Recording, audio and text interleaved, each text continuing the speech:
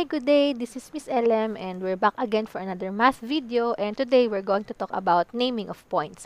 So we're done with the introduction of rectangular coordinate system, and alam nyo na ngayon kung ano nga ba yung x-axis, y-axis, and also the four regions that is named as quadrants. And you know how to locate points among those quadrants.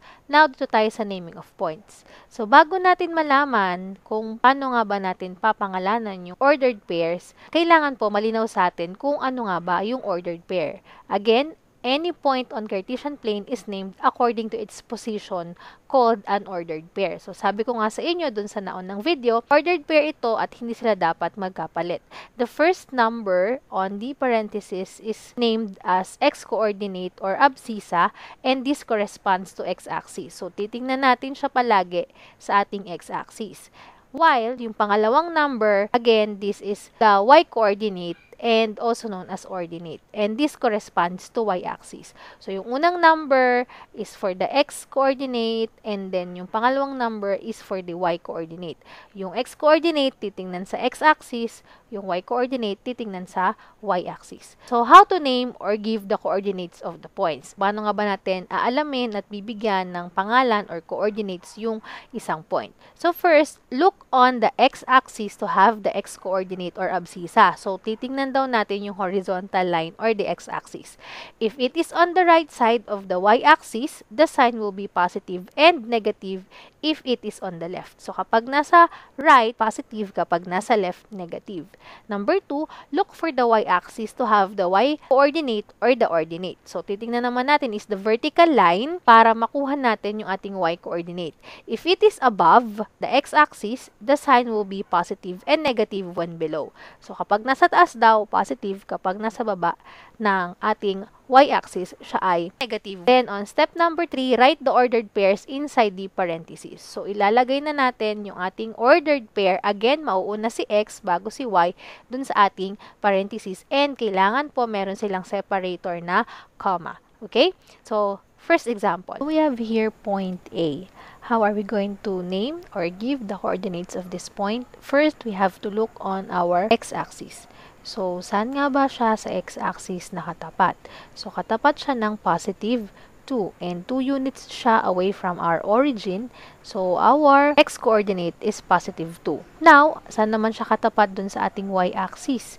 Katapat siya ng positive 3, and 3 units siya away from our origin. The ordered pair or the coordinate for this point, point A, is 2 and 3. Bawal magkapalit. 2 is for x-coordinate and 3 is for y-coordinate. Okay?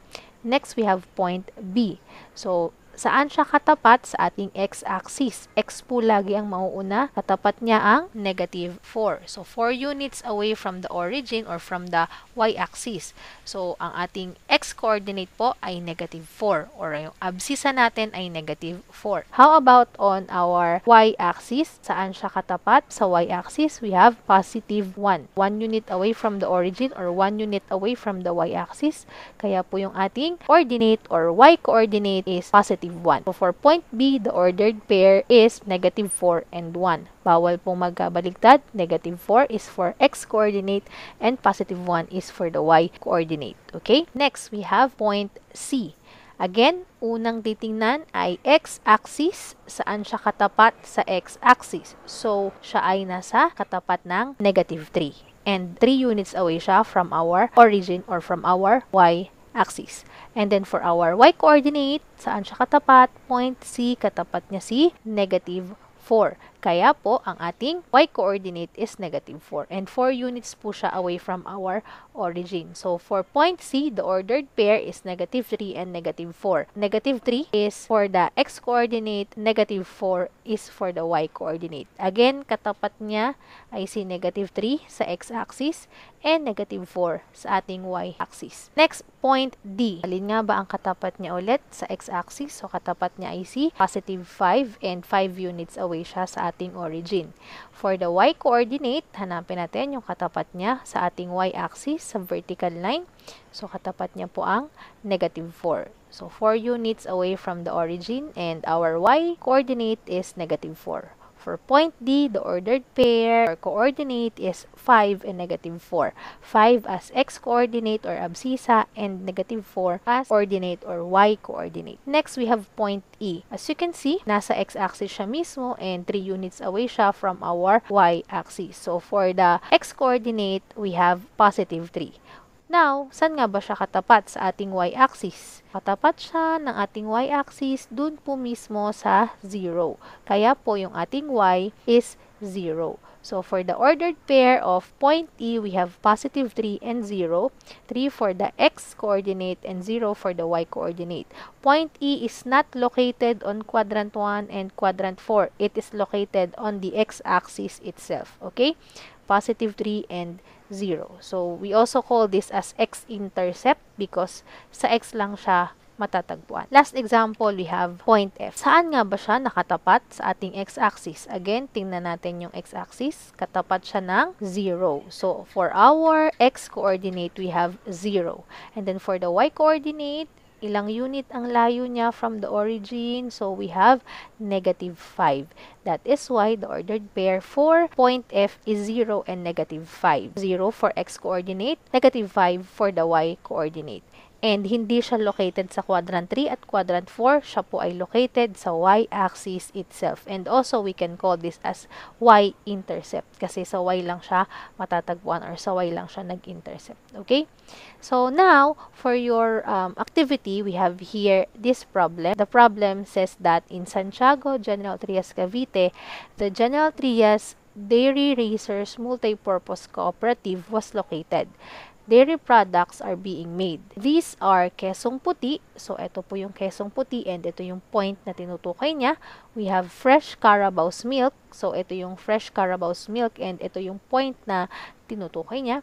Then, we have strawberry milk. So, here is the strawberry milk. This is the point. Yogurt. So, ito po yung yogurt and this is the point. And the last one is pastillas de leche. So, here is the photo of pastillas de leche and ito po yung kanyang point. These products are arranged in a freezer with their own designation so that the seller will be able to locate the products easily. Now, using the figure that follows, the seller can determine the location of each dairy product. Can you also determine the location of the dairy products? So, using the rectangular coordinate system, the x-axis and the y-axis, we have to locate each point that designates the product. We have, first, we have kesong puti. Second, we have fresh Carabao's milk, strawberry milk, yogurt, and pastillas de leche. So, we have to locate the points given here. You can pause this video to locate each product in our rectangular coordinate system. Okay? Again, kesong puti, fresh Carabao's milk, strawberry milk, yogurt, and pastillas de leche. Okay, for the answers, kesong puti. So, again, locate it on the x-axis. So, siya ay nasa positive 2 and then sa ating y-axis, we have positive 5. So, the coordinates for the point for kesong puti is positive 2 and positive 5. Next, for the fresh Carabao's milk, here's the point. Hanapin ng katapat sa x-axis, we have negative 5. Hanapin ng katapat sa y-axis, we have positive 5. So, the coordinates for the fresh Carabao's milk is negative 5 and positive 5. Next is strawberry milk. So, nasa quadrant 4 siya. So, expect natin ang kanyang x-coordinate ay positive at ng y-coordinate ay negative. So, anong katapat niya sa x-axis? Positive 3. And then, ang katapat niya sa y-axis ay negative 2. So, the coordinates will be positive 3 and negative 2. Next is the yogurt. Anong katapat niya sa ating x-axis? We have negative 3. And katapat niya sa y-axis is negative 4. Since nasa quadrant 3 siya, negative po talaga. And again, bawal magkapalit yung dalawang numbers. Negative 3 is for the x-coordinate and negative 4 is for the y-coordinate. Okay? Then, the last one, we have the pastillas de leche. So, this one, nasa quadrant 1. So, expect natin positive siya. Saan katapat sa x-axis? We have positive 4 and then sa y-axis, we have positive 3.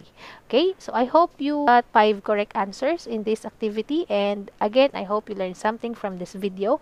Huwag niyo pong kalimutang mag-thumbs up, mag-subscribe, and mag-hit ng ang notification bell button para po ma-notify kayo when I upload new videos about mathematics. So that's all for this video. Stay tuned for another video about rectangular coordinate system. Bye!